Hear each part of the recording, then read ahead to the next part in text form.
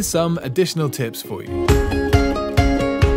When you are setting up your fence and decking sprayer, please turn the feed tube to the front if you are spraying downwards, and turn it to the back if you are spraying above you.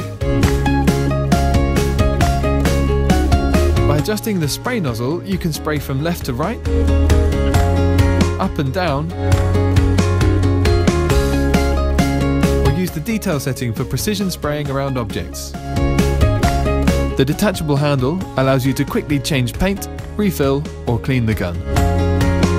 Hold the nozzle 10 to 15 centimeters away from the surface you are spraying, keeping the same distance to achieve perfect coverage.